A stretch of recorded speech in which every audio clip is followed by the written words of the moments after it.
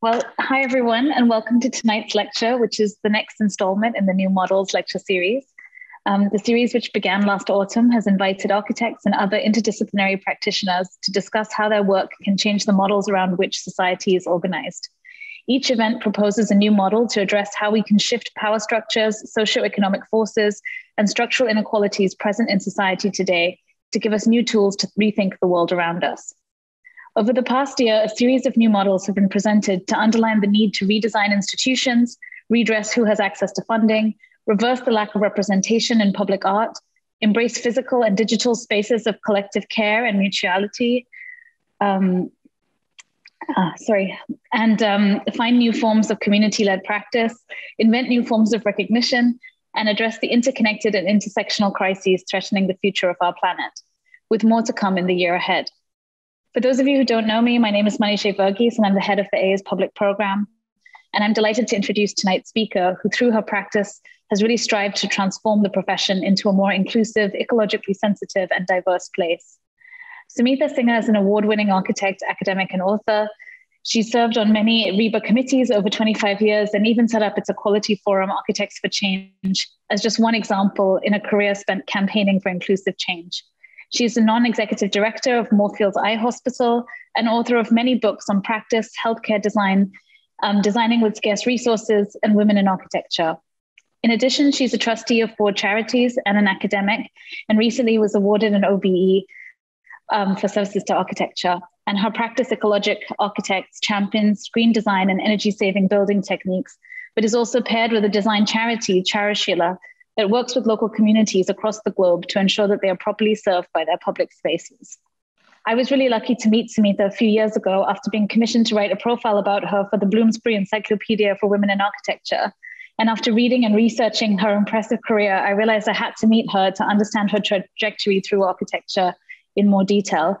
And since then have been constantly amazed by the many projects, initiatives, institutions, and publications that she has created, participated in, and supported.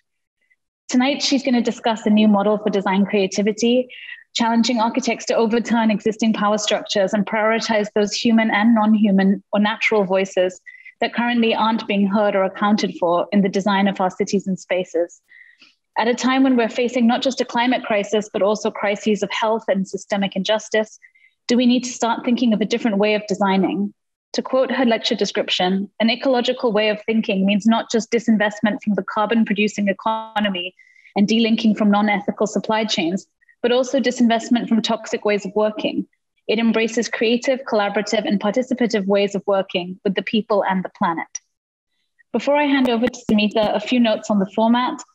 She's going to give her lecture, and following that, I'll ask her a few initial questions before opening it up to the audience for a wider discussion. But at any point during the talk, just please post your questions in the chat. And then in the discussion part, if you'd like to ask the question yourself, just use the raise hand function at the bottom of your Zoom screen, and I can unmute you to ask it yourself. And especially in the discussion, if you feel comfortable to do so, it'd be great if you could turn on your camera, so at least we can feel like we're in the same space, although these lectures are still being held on Zoom for now.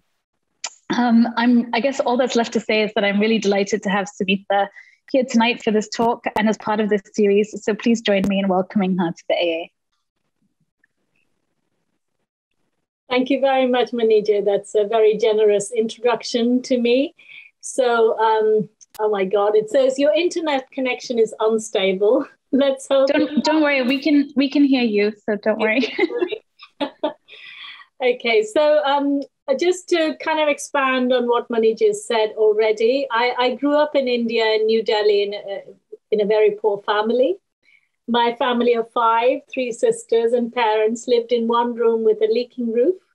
Age 13, I decided to become an architect, possibly from being fed up with this one room we called our home.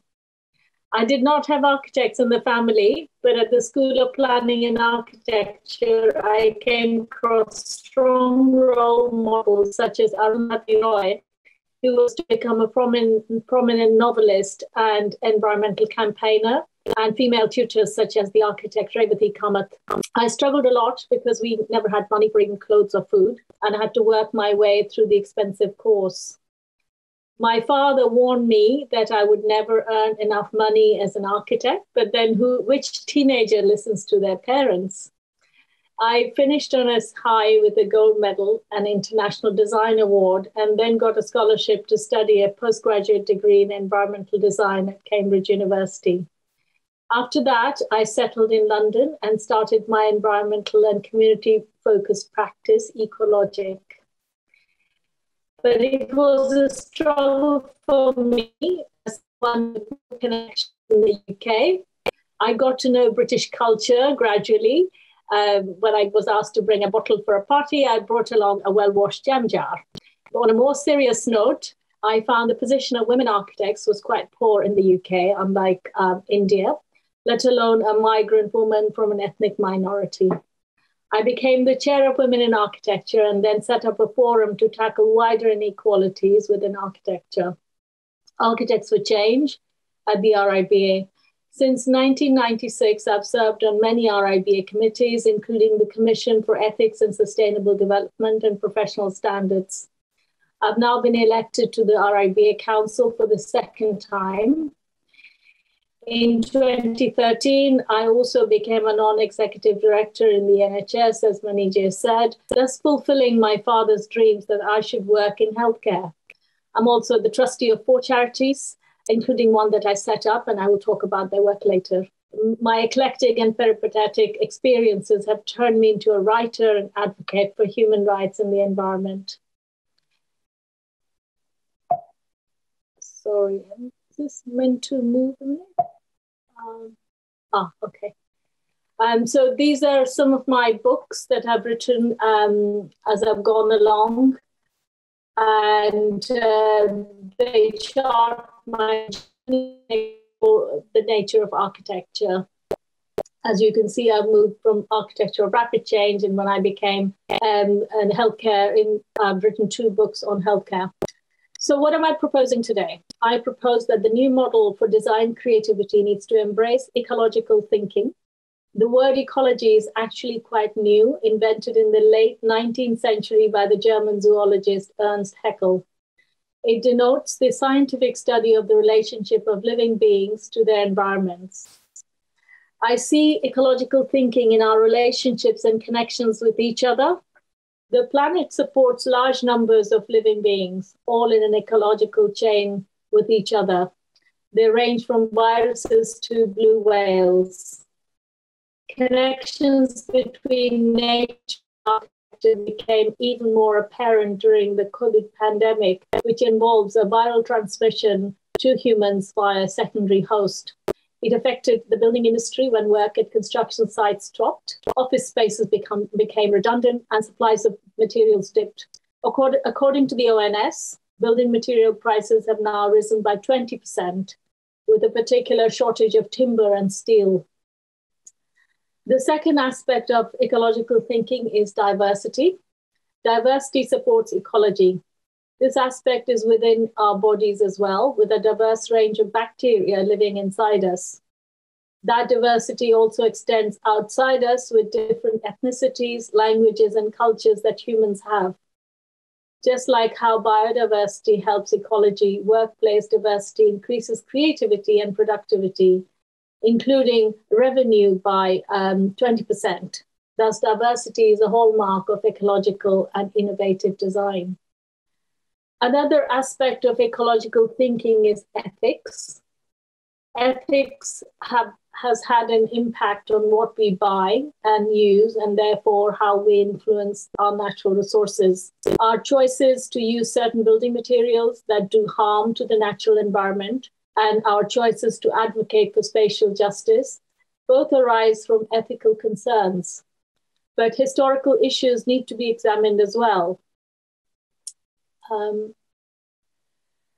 As Buddhism says, to see where we are now, understand the past.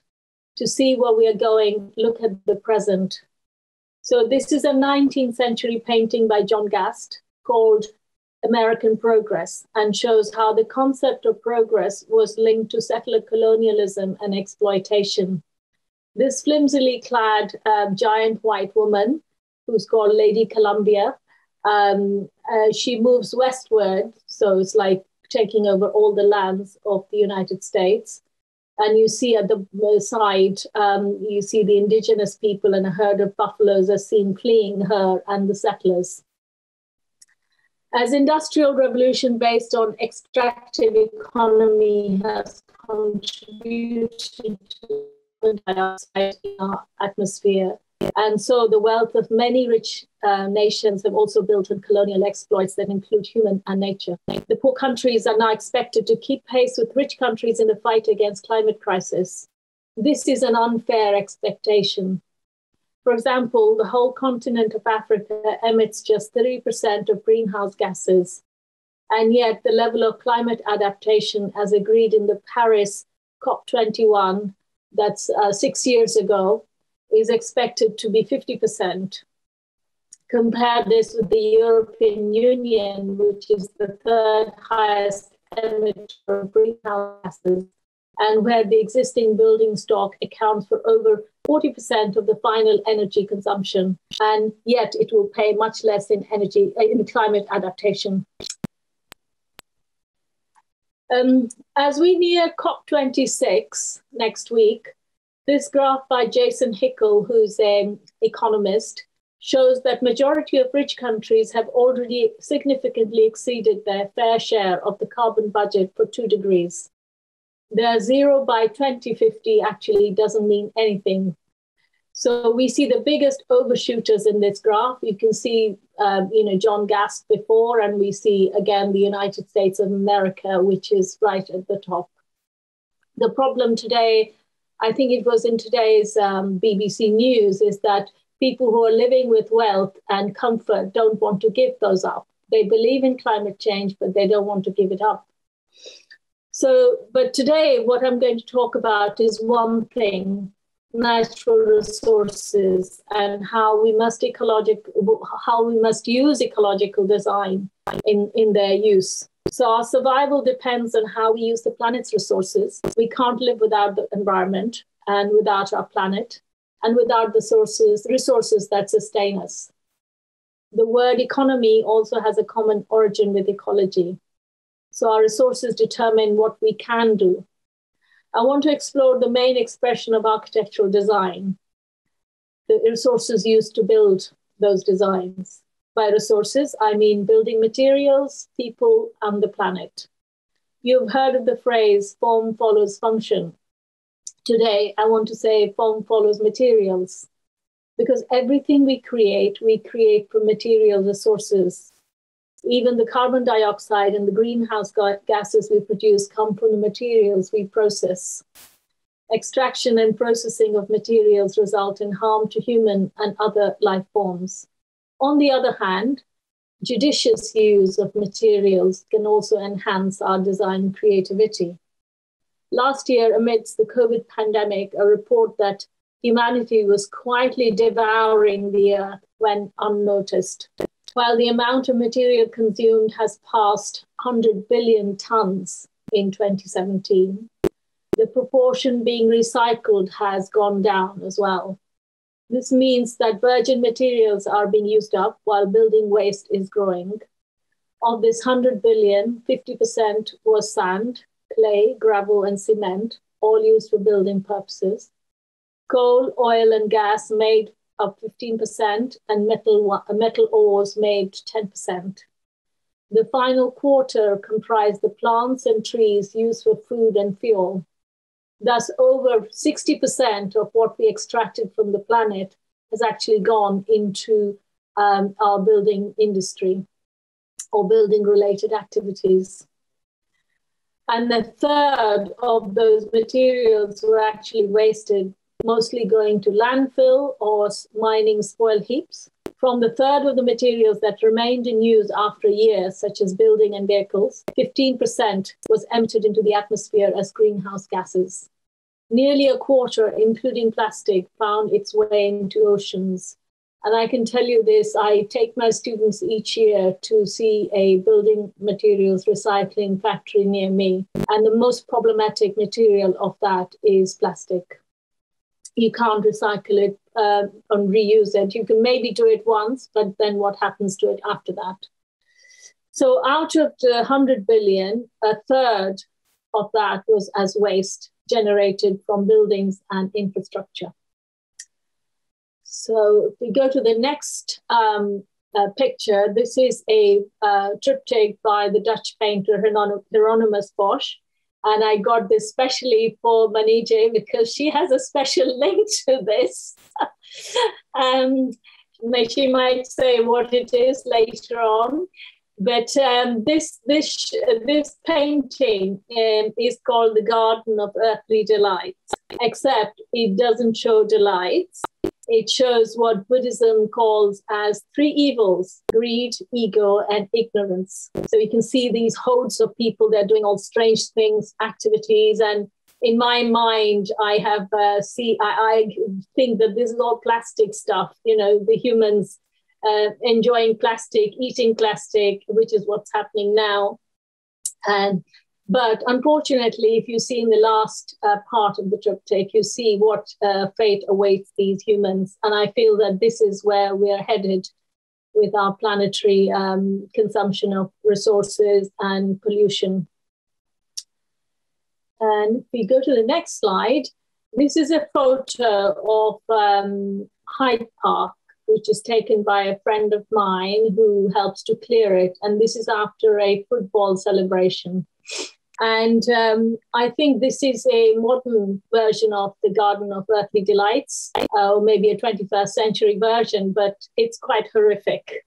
And there was more. This is just one shot of it. So maybe I should have done a triptych of this shot as well.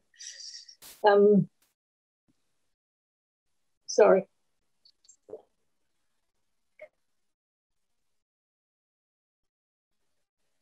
Treating the world's resources as limitless and the belief in a linear economy are driving the planet to disastrous consequences. Sourcing local building materials should be a priority for all architects, followed by the reduction of material needs and reuse of waste. Recycling should be the last resort because many building materials cannot be usefully recycled or reused, and primary among them is plastic. But even materials such as stone and concrete are not actually fully reusable. Because of the mortar that's used to bind them, or that's used in there. Most bricks can be downcycled, again, because of cement mortar. Presently, operational energy is given much more importance in buildings than embodied energy. But while energy efficiency of appliances has risen, embodied carbon and energy will rise as the planet loses its material resources. As we've seen, prices are already rising. Also, it's more complicated to understand embodied energy because it involves ethics, as we shall see later. To be resourceful is to be creative, and to be creative is to be resourceful. A new way of design creativity uses resources, whether they be natural or human, in the way nature does. That kind of creativity produces architecture that contains goodness, beauty, and benefit. This idea of a triple value creation was propounded by the Japanese philosopher Tsunosaburo Makiguchi in the 20th century. So with that in mind, let's examine one particular building material, which happens to be the world's most loved material. After water, concrete is the most widely used substance on this planet. A typical concrete mixture is made up of roughly 10% cement, 20% air and water, 30% sand, and 40% gravel. The water that is used for making concrete needs to be clean enough to drink. And cement that's used is, if I can tell you, cement industry were a country, it would be the third largest producer of carbon dioxide in the world. Both cement used for making concrete and the concrete itself need clean sand, and that too a particular type of sand is needed. You can't just go to the Sahara and get the desert sand. And sand takes a long time to be created, from the gradual weathering of rocks over millions of years. So in a way, sand can be considered a non-renewable resource. So now we see that with the addition of clean water, which is the most precious resource of this so-called blue planet, concrete has become the number one user of our planet's resources. This photo shows my village before and after sand mining. So for some of you who are not there, sand is taken from all countries and being transported all over the world for construction projects. So you can see all the sand that I used to play in as a child. And you can see on the right side of the screen what has happened after land has been taken. For some people, sand is for play and relaxation. In my village, sand had many other uses, from pottery making, cooking, cleaning, and religious ceremonies. This photo shows my father's funeral ceremony from 3 years ago. Normally, it would have been held on the sandy banks of the river, but as you can see, my family had to make do with this arrangement. Sand and clay have become the world's most trafficked minerals, often carried out by criminal gangs. Such extractions put the local ecology and people in danger. And this is just from 3 days or 4 days ago. This is from BBC. This is in Norfolk. And you can see here, 2 million cubic meters of sand was brought in in 2019 to mitigate the effects of the rising sea there. But did anyone ask, where did the sand come from? This beautiful sand and this demand for from poor countries, from people of rich nations, is relentless. So the fact that, this statement, the fact that we hear that people used to lie awake can now sleep at night, but on the other hand, the opposite of true is of the people that live in villages. They are more prone to flooding, whereas these people who live in rich countries are now helping themselves against climate change. Extraction and mining use illegal labor and play on the desperate plight of the poor to escape their circumstances. You will remember the tragic death of 39 people from Vietnam who were being trafficked in a lorry in October 2019, the same time as this sand came.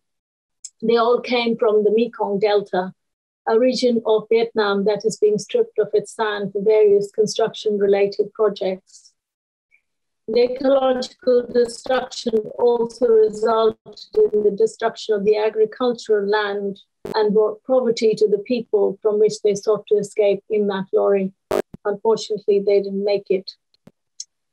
So going back to Jason Hickel again, he argues for a twofold approach to overcome an economy based on extraction and exploitation of resources.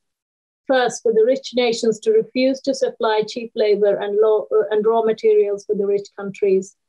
Rich countries can either pay more for resources and labor imports from the poor countries, or they can rely on their own resources and labor.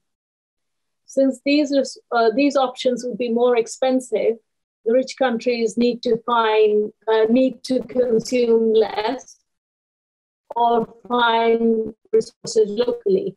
And that ideally is the best, but as we've seen, people don't want to let go of their comfort and their lifestyle in the rich countries. However, it's not as difficult as it sounds if we try. So, for example, consider the tried and tested vernacular traditions of countries that give us clues about local building resources. We can update and modernize vernacular material technology by using modern methods of construction, MMC, and incorporating them in the building information modeling. Both these processes can then be used for reducing waste in design and construction. MMC can help in 6 areas to make construction more sustainable and ethical. Interestingly, this is the sort of thinking that enabled the garment manufacturer Zara to keep going during the pandemic, as it managed to keep production going while sweatshops in Asia closed. It simply moved production closer to its market. But unlike Zara, I'm not advocating overproduction. I am for slow and participative design. The world has moved from abundance to scarcity of materials and space, but our designs have not responded to that new situation. We still design as if there are lots of resources. We, of course, now have ecological frameworks, green overlays, codes of conduct, and things to sign, such as architects declare, diversity and inclusion charters, and environmental standards such as BREEAM and LEED. Yet, despite these, the world of architecture remains quagmired in the past glory of abundance. Buildings are very complex creations with input from many different organizations, professions, and industries. Ecological thinking seeks to unravel these complexities. Ecological thinking strives to create multiform, holistic, and replicable solutions. The commitment by individual architects and even architecture practices alone won't make a difference. We need policy and governmental changes alongside that. So is it time to take a root and branch analysis to understand where we're going and to create a radically different way of designing? So this is just looking at something called ESG investing from the financial world. ESG stands for ecological, social, and governance, corporate governance investing. So ESG actually grew from the corporate social responsibility into a $30 trillion asset management scheme. So can architectural design also achieve similar kind of things? So if you look at it, if you look at all the different aspects in here, from climate change, biodiversity, health and safety, diversity, inclusion, that is all part of how we practice architecture. So I think it's possible to do that. And also in that process, create the triple value that Makiguchi envisaged. So I'm calling for three things. So first of all, obviously an inclusion of ESG principles into design thinking. Some aspects are already part of it, as I've described, including corporate social responsibility. But we need to stop the greenwash. So just like the garment industry, for example, has reinforced, or thinking about safety of people, about ethics and labor, the architecture industry also needs to start doing that. Then people also hold up the environmental product declarations, EPD, which details the impact of building products. But that also needs to be rid of greenwash and incorporate ethics into it. So if we look at this particular example, this is a concrete product, and I've taken the screenshot from an EPD of concrete. So if you read the amount of recycled material in it, it has got NA on it. Most of the time, if you study that, I've studied quite a few of these materials.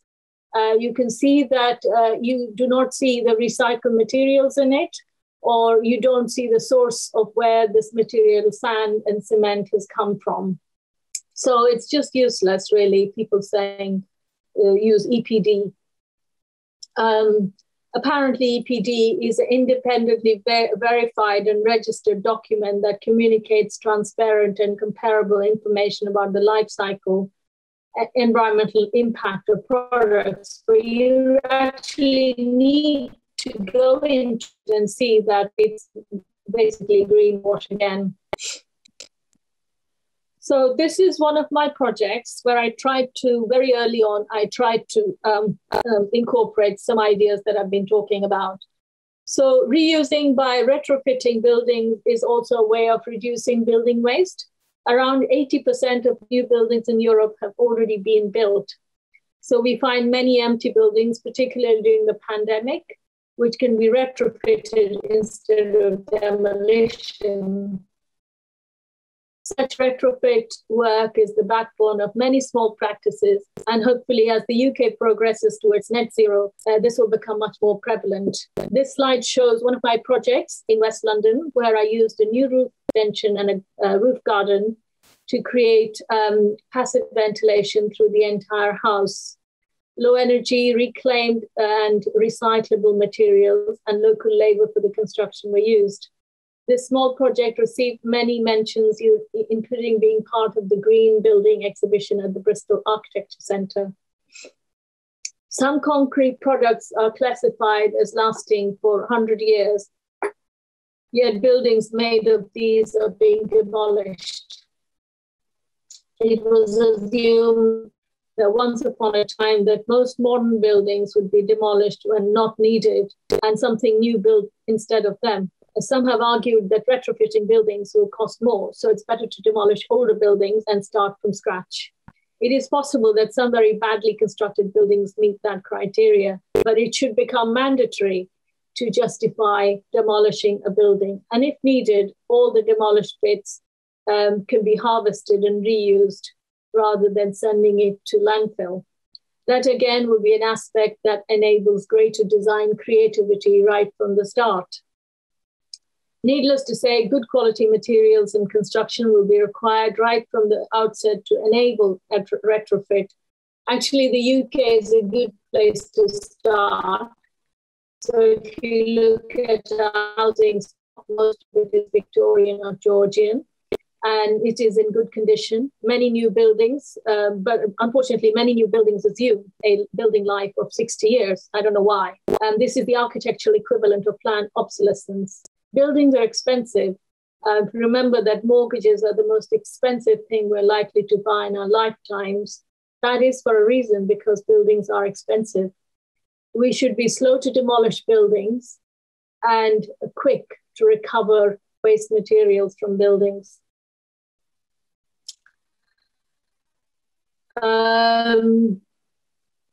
Reuse and particularly recycling should be the last resort because, as I said, mentioned before, building materials cannot be usefully recycled or reused.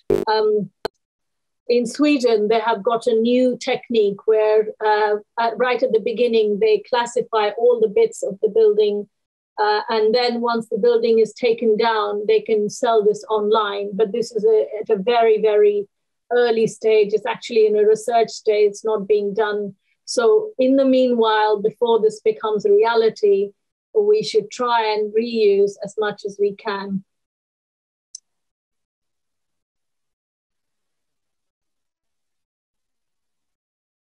So I've used a lot of words that begin with re, in this lecture. I hope you made a note. So I'm going to use two more words that I believe are very important. So the first is a connection, reconnection, actually. So many building components are made in distant factories.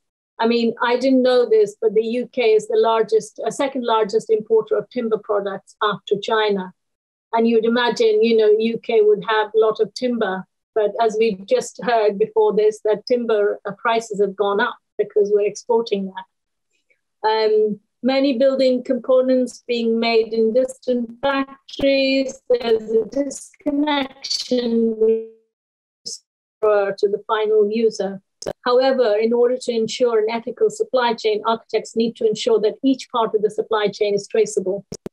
Cheap and plentiful labor, particularly in projects abroad, unethical employment practices, even in the UK, continue to make an unethical supply chain. Use of slave labor can be a punishable offense. An ethical supply chain ensures that both materials and labor can be tracked from start to finish. Ensuring that people working on a project are paid fairly and their welfare is very important for the reputation of the architect.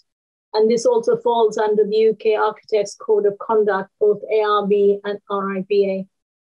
There are also, of course, bigger lenses through which architects can look at the impact of their work, such as the UN's 17 Sustainable Development Goals and the work of the World Resources Institute, a global research organization that works with governments, businesses, and institutions to develop practical solutions that improve people's lives and protect nature. And part of what they do is also look into construction materials. Presently, there is very little incentive to reduce, recycle, and recycle materials. So that's now the second word. What about reward? As the UK moves towards zero carbon economy, it's important for the government to make home improvements zero VAT. At present, new builds enjoy zero VAT, but extensions and improvements to the home don't. Homeowners would benefit from this, while this would lead to more use of architects to create better design solutions. The new London architecture Don't Move, Improve annual competition showcases the diversity and character of homes being redesigned in London, and this sort of thing should be encouraged by the RIBA as well. Along with policy changes, there needs to be more recognition for design that reuse and retrofit. The Pritzker Prize in 2021 went to L'Aquitaine and Basel, a French practice that celebrates reuse of buildings. Their prize citation said that through their ideas, approach to the profession and the resulting buildings, they have proven that a commitment to restorative architecture is at once technological, innovative, and ecological responsive, and can be pursued without nostalgia. So how about applying ESG to design awards as well? I would suggest that buildings be considered for awards only after 5 years of sustained use, with completed energy statistics and post-occupancy evaluation. It must also show by what percentage waste was reduced and reused along with energy use. This is the key to reducing carbon emissions. Social must be shown for projects, and governance could include items such as diversity and inclusion within the practice and the community. These measures can become key indicators of design creativity and of design awards. Finally, the last is regenerative design. As its name suggests, it's about processes that regenerate or revitalize, another two words using and the energy and materials that have been used. Regenerative design uses whole systems thinking to create resilient, another word with RE, and equitable systems that angles from designers, society, and the environment.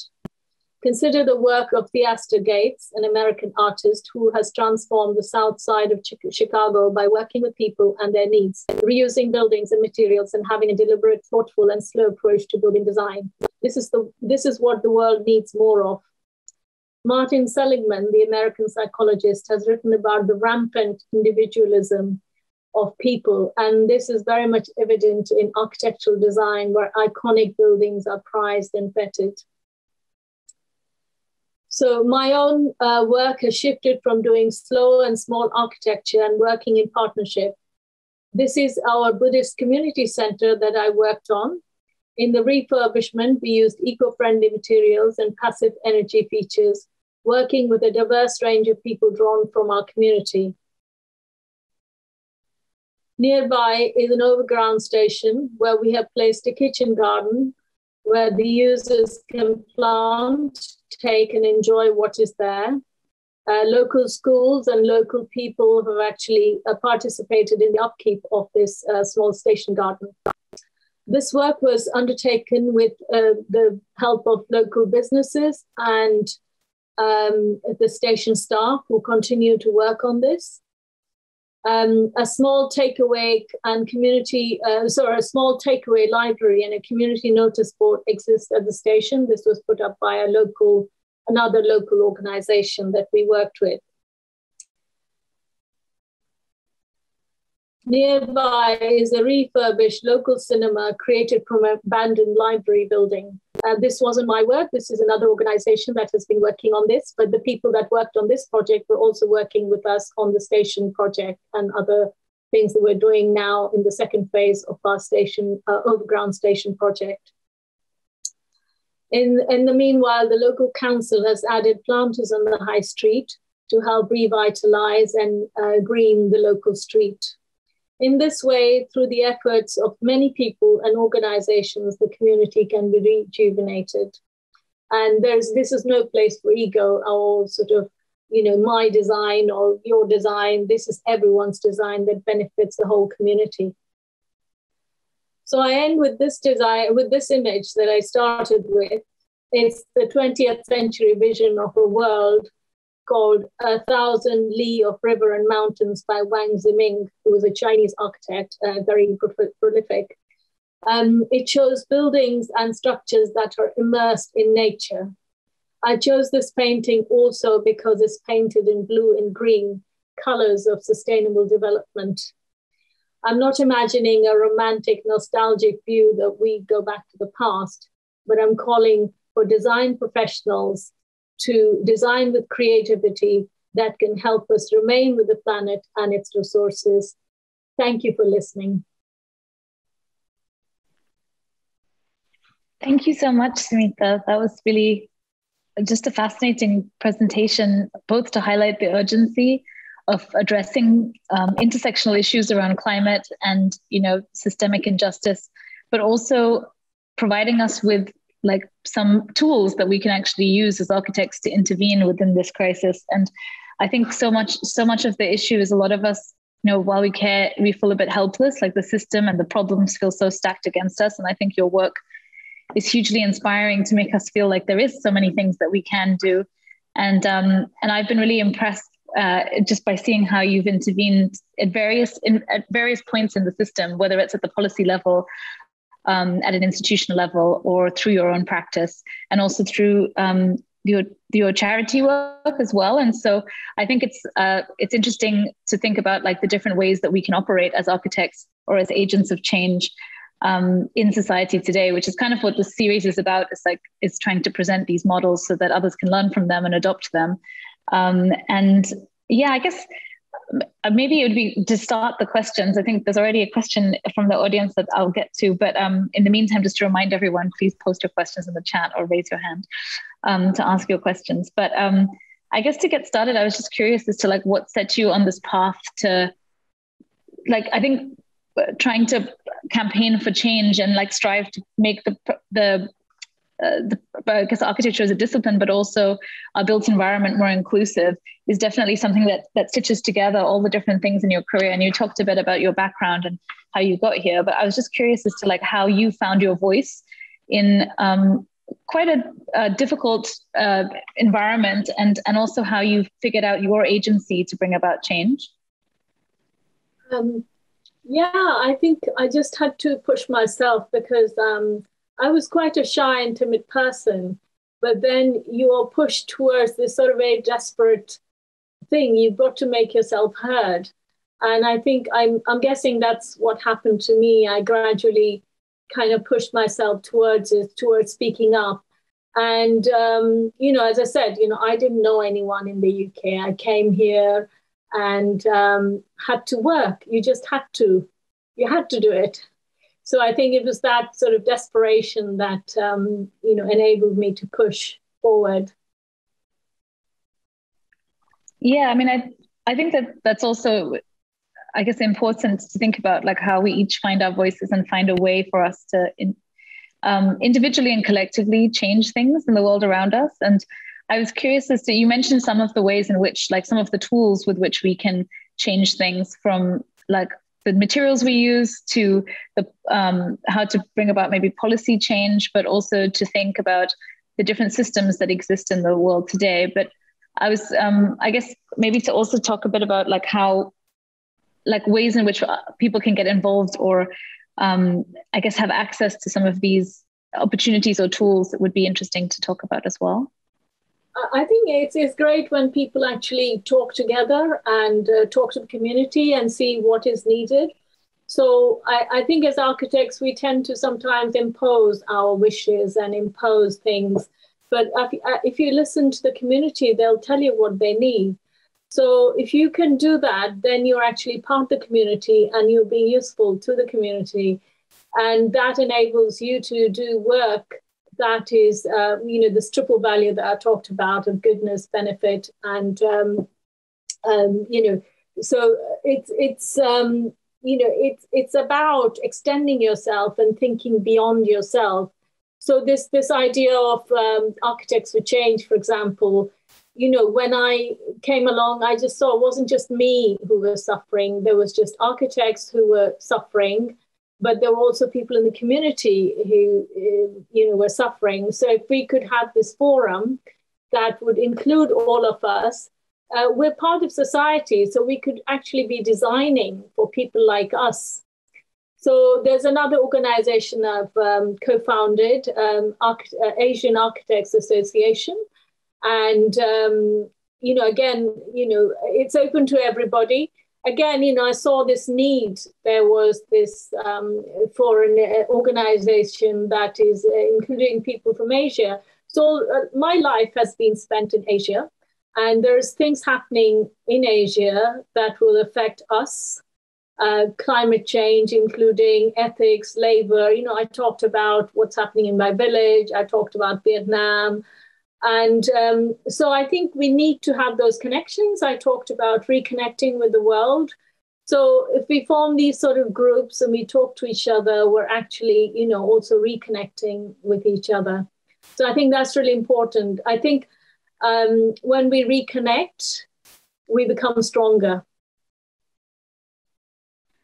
No, definitely. And actually, I loved your use of rewords, because for our end of year show at the AA last year, the theme was re, and each unit and program had to pick a reword that best summarized their brief, because I think coming out of COVID and all of us having all this time to think about the impact of our lives on the planet, I think I really enjoyed your discussion about the virus as well at the beginning, because that's maybe a sign of an ecological imbalance in how it's kind of affected us and the way we operate. And it's been a kind of, maybe a warning signal that we have to change the way we operate now, more than in a few years in the future. So I think that kind of connected approach, and I think I totally agree with you in that it's probably impossible for architects alone to change things, and it requires the involvement of so many other disciplines.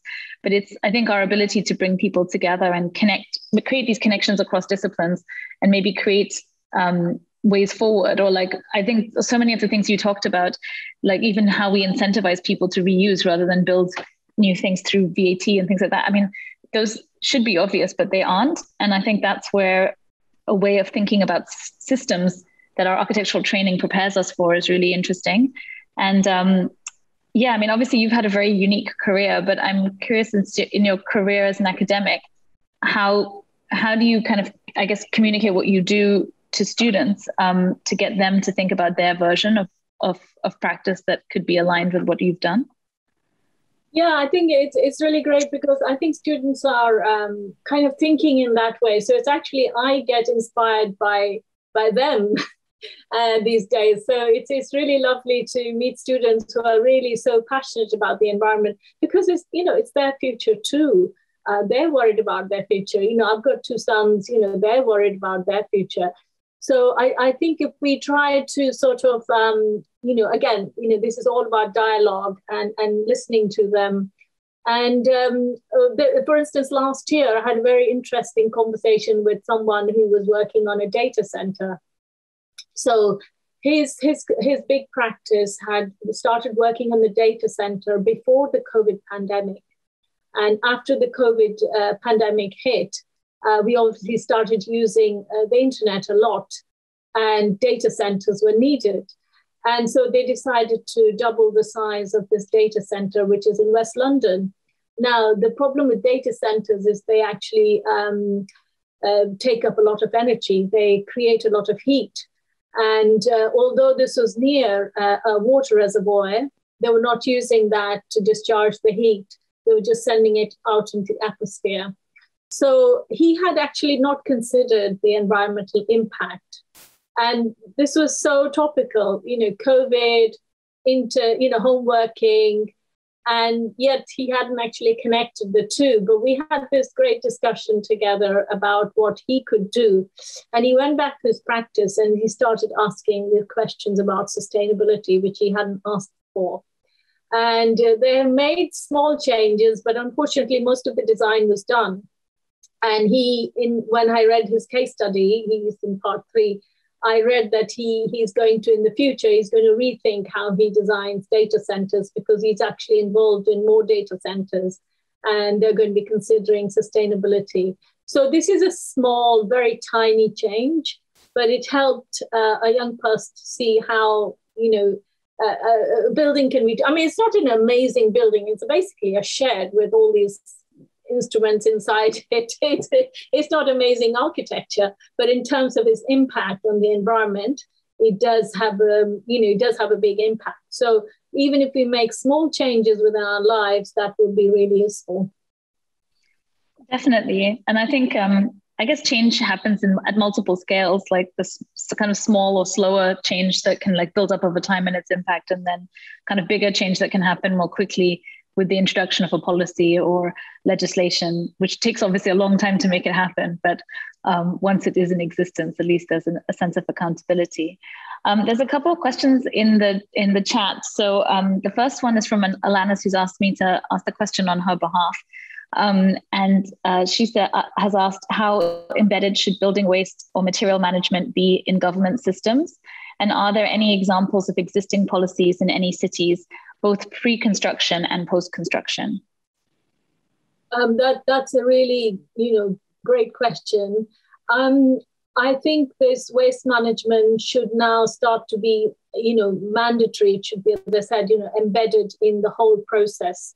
So, when we're talking about energy, whole life carbon or embodied energy, we actually think so much about the energy use of the building. We forget that it's like fabric first, right? There's the fabric first concept. But what is fabric made of? It's made of materials, right? And if we don't consider that, then we're actually, we can't use it. So what we need to do is that we need to consider that right from the beginning, material use. And examples of existing policies in any cities, I don't know. I mean, I don't know. Perhaps I can't see who's asked the question. Is it? Just let me see who's the. It's Alanis. She's Alanis, yeah. If you know of any, we would be very happy to hear from you. But I don't know of any cities that have actually incorporated that. I mean, they should. People fly tip everywhere.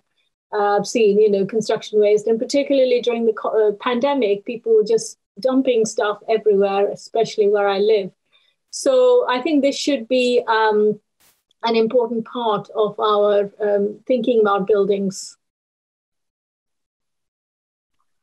Great, thank you. The next question, I'm going to unmute Ration to ask their question. Hi.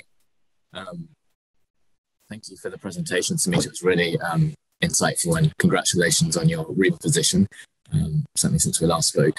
I wanted to ask, given today, there are so many practices struggling with sort of under-budgeted fees and sort of broader challenges of the supply chain, cost increases, material increases. How do you incentivize, and how do you advise, architects and designers to sort of incentivize going for the more complex, at times more expensive practice of more responsible sort of practice? Yeah, that's also a really great question. I think we'll be forced to do that because, as materials become more and more expensive, we'll have to start thinking about how much of the material we use. So that's going to happen. And I think that's actually a way that we can promote the work of architects. This is how architects bring value to design. This is this sort of thing. You know how people sort of draw stuff, or clients don't use. So basically, the title of the architect is protected, but the function of the architect is not protected. So anybody can make any sort of drawings and take it to the council and get that through. But if the council were to make this mandatory, looking at waste and looking at good design that saves on material use, etc., then people will say, okay, well, I need an architect. So it actually increases the value of architects. And as I think it's about 68% of projects that are done in the UK are done by small practices. So who are doing these sort of works like, extensions, etc. So I think, it will be good for them as well to be able to do that. So I'm hoping that this is how we show we add value to building rather than actually something that makes life difficult for us.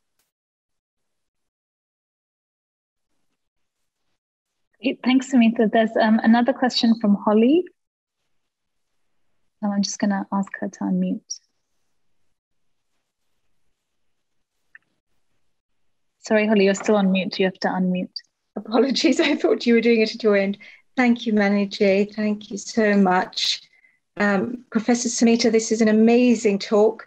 I've loved it. I'm not actually an architect, but I wasn't actually going to mention this. I am married to an architect. We're not currently together. This is a great passion of mine. I grew up in South Africa and have lived in Australia and currently in the UK. We live in a very old building, an old manse, and I would love to see all sorts of work done to it. But I'm very passionate about what you've been saying, and we have an acre of organic biodiverse garden. And when you mentioned the data centres in London, I wondered whether it might be possible for them to be covered with vertical plantings. I know there is at least one company in London doing that, going around covering the outsides of buildings. And I wondered whether that might offset the issues that are being created by all of that heat, which I presume is going up. And so wouldn't actually harm the plants, but the plants would help to clean the air and so on. So I'm not sure. Is that something that's possible? Well, it's an interesting idea, I think, surely. But I think the problem with these machines is that they generate the heat. And if you can't put plants on them because that would then block the ventilation. So you need air circulation as well to remove the heat. But this heat, I'm thinking, like in the old days, used to like the Battersea Centre, the power centre, the heat from there was used to heat up homes. And I'm thinking in a modern way, could we use the heat from data centres to actually heat up homes? Because why should it just go into the atmosphere doing nothing? So I think it needs some kind of, as I said, design creativity to think about how we can use these resources that we're just simply wasting now, sending it to space. Yeah. It's crazy. Well, I'm right there with you. And I've been spending quite a lot of time on Clubhouse and have a bit of a following there. So I would be very happy to help in any way if we can bring groups of people together and, talk and share. And perhaps the public can bring some of their thoughts to the architects, because as you said, what you're doing is having such a massive impact on the planet. It's not just one pocket of professional focus, it is massively impacting the planet. So, if I can do anything to help in my very small way, I'd be delighted. Thank you so much. Thank you, Holly. And thank you, Holly, for publicizing the talk as well. I saw that we're on LinkedIn and you. That's right. Thank you very much. Thank you. There's someone who's written that my understanding is the Norfolk Sand engineering comes from dredging the Great Yarmouth shipping channels. So it's very local. But interesting, is dredging the shipping channels a good thing or a bad thing? Is dredging a good thing, bad thing? That's something we have to kind of think about, isn't it? Is it destroying some kind of, natural, thing at the bottom that was there? People do also, as we speak, I think this evening there is a dredger that's been held up with the EU dispute. I was hearing on the news. And I'm thinking, okay, well, apparently it was dredging legally in the fishing areas that UK is allowed. But I'm thinking, is dredging good for the natural life, for the sea life? Because it's actually literally scraping all the bits of the ocean, the sea floor, and taking everything out, whether we need it or not.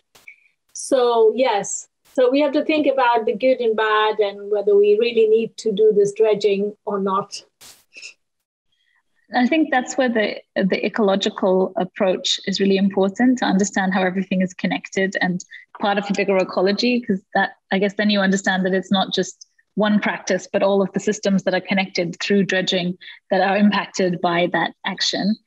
We have another question from Razia. I'm just going to unmute them so they can ask the question. Sorry, I hope I pronounced your name okay. Yeah, you did announce it right. I'm Razia.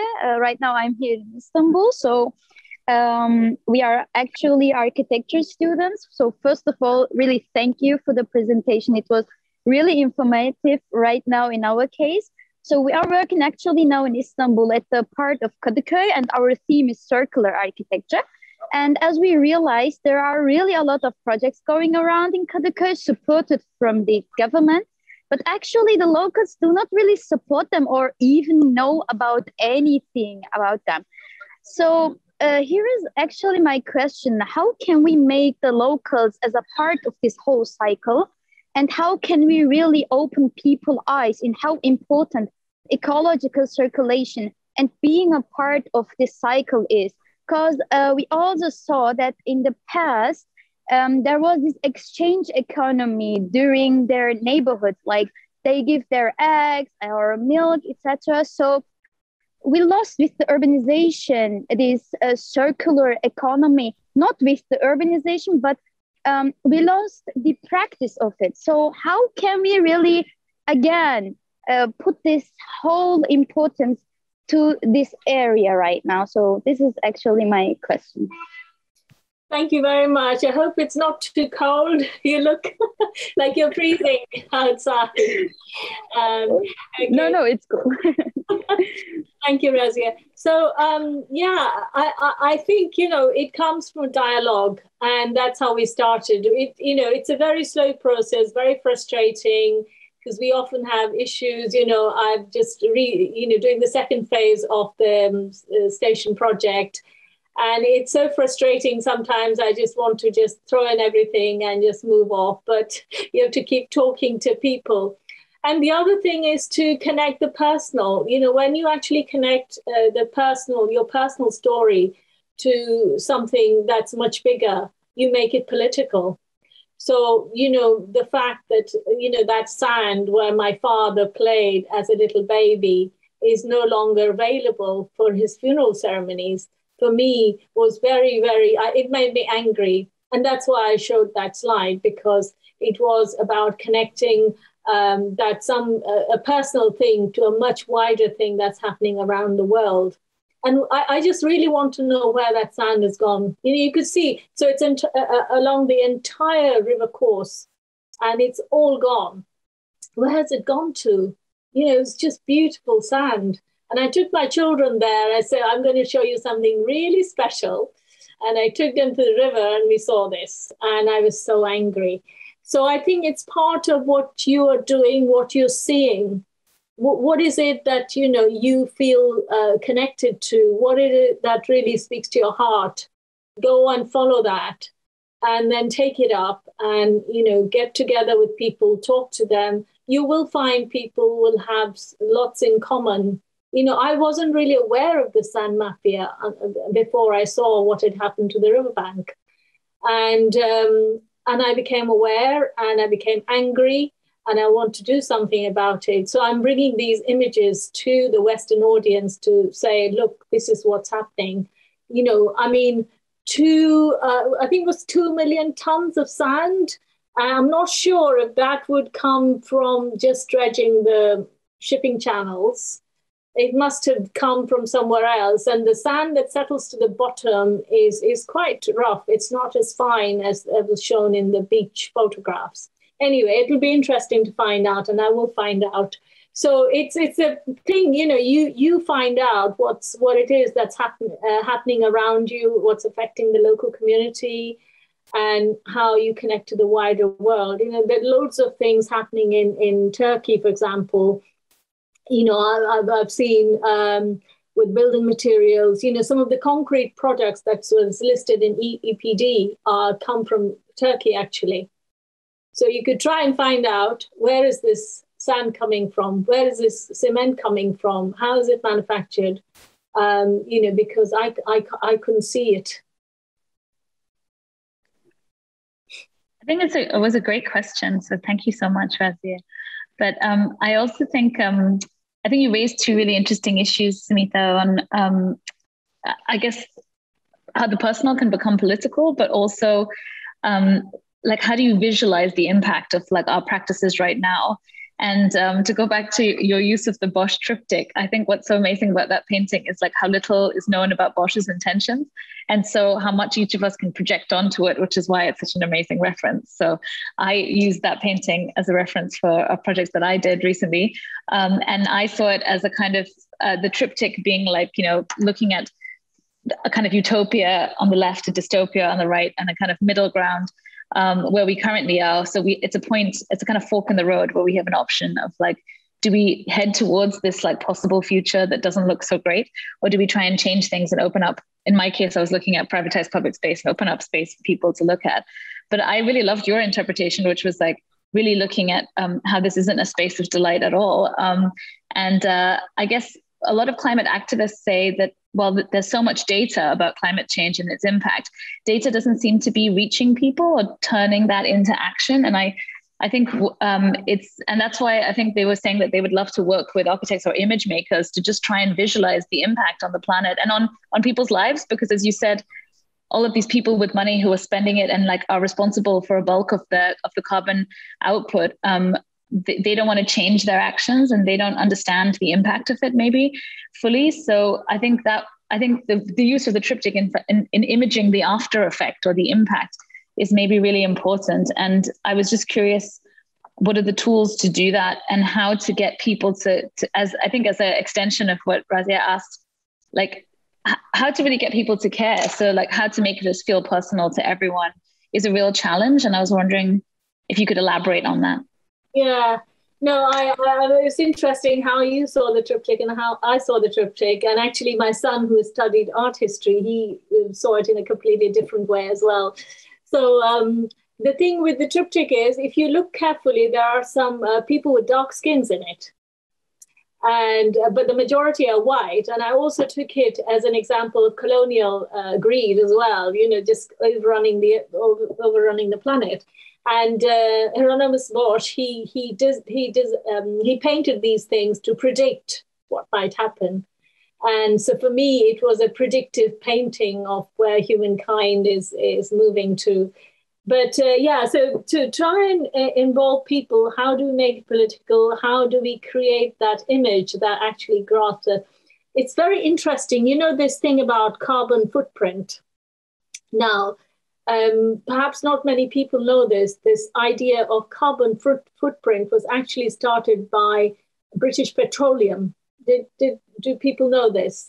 So they had a £250 million campaign, and it was Ogilvy and Mather that came up with this idea of having a carbon footprint and making people personally responsible for producing carbon. So I remember seeing this advert in the 90s, and it went like, do you know your carbon footprint? And I was thinking, what is carbon footprint? And now we talk about carbon footprint in a very casual, like everybody knows what it is. But it's a very clever thing because it shifted the blame from larger corporations onto individual, people, and made them feel very guilty for taking a flight. And, just today, for example, the Chancellor of the Exchequer, he's announced that domestic flights will have their taxes cut, whereas international flights will have their taxes increased. Now, I'm thinking, well, I have to go and see my family. I don't fly in the UK. If I have to go somewhere in the UK or in Europe, I'd take the train. So why cut the taxes here? And also aviation contributes about 2.5% of greenhouse gases. Now, I'm saying it's not a good thing to fly, but I mean, if I could take the train from here to go to India, I would. And I have taken the train to go from London to Istanbul. But beyond Istanbul, you enter places like Iraq and Afghanistan and Pakistan, which are all being destabilized by the West. So you can't go in. It's dangerous. So having made it dangerous for us, now they're saying to people, well, you can't fly there because, it's carbon emissions and all that. So anyway, I won't go into that. So this, I think the ESG infographic that I showed is quite interesting because it does show all the different aspects that impact on them, on your personally as well outside yourself. So the environmental, the social, and the governance aspects. And, for example, the shareholders, they ask these questions within governance. They are asking, how are, about ethics, about pay. There is some kind of online petition about pay for Amazon and all other, even John Lewis, I saw some petition for John Lewis as well.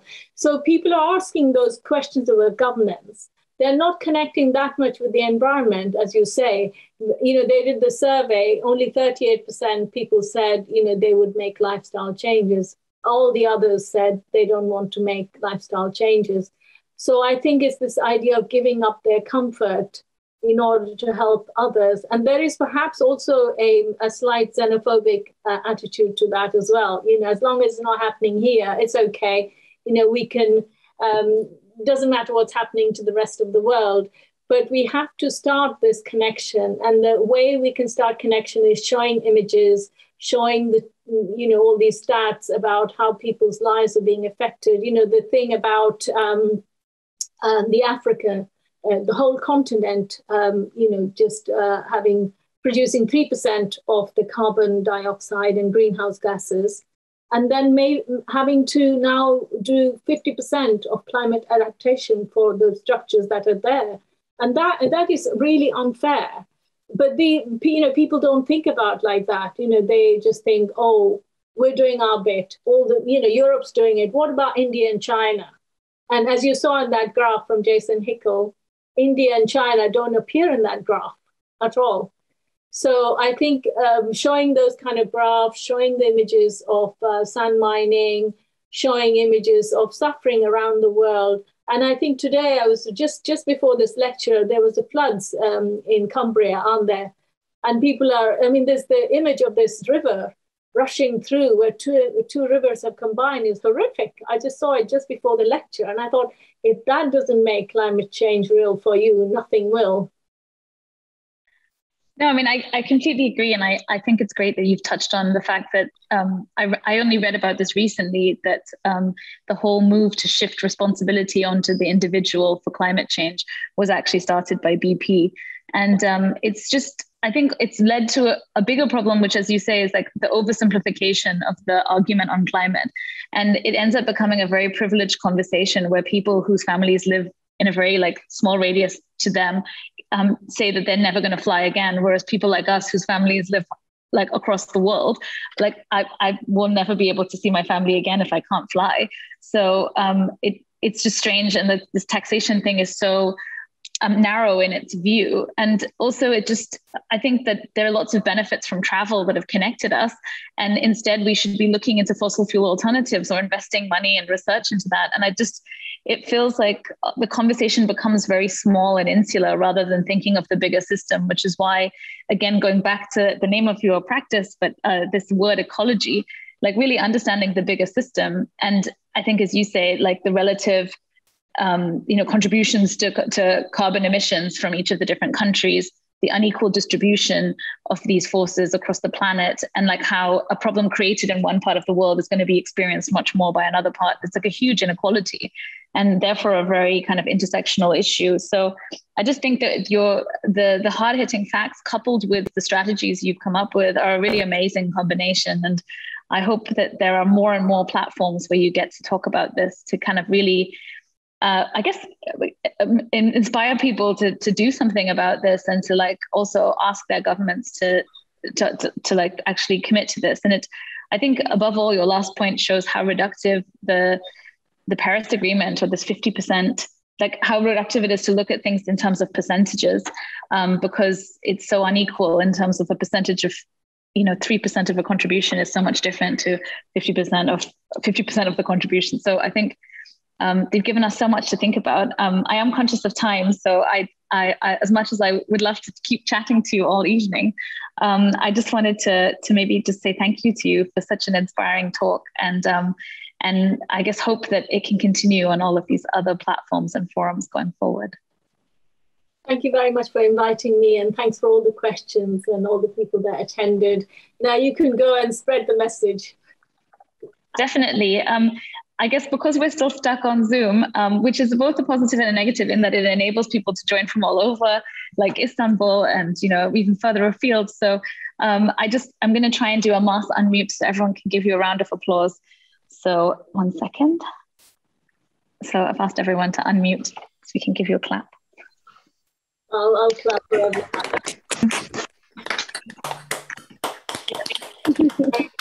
Very grateful. Thank you.